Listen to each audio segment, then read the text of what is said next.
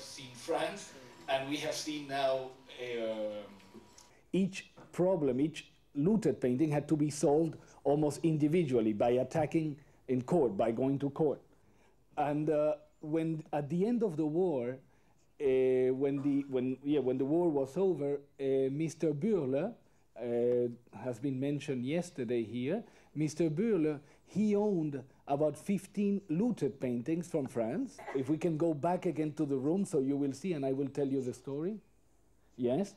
The painting that you just saw is at the Centre Pompidou in Paris. The owners have started claiming it, but unfortunately, none of these paintings have ever been given back, have ever been restituted.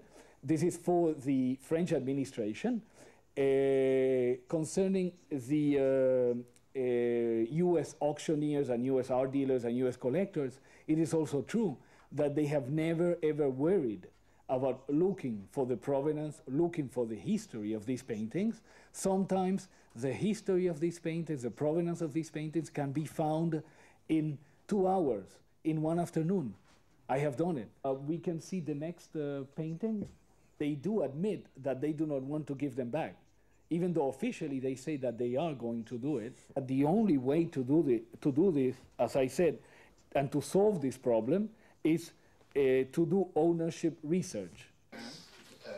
During the war, at least what I have found in the history of these paintings is that, let's say, a very important aspect of the history has been avoided.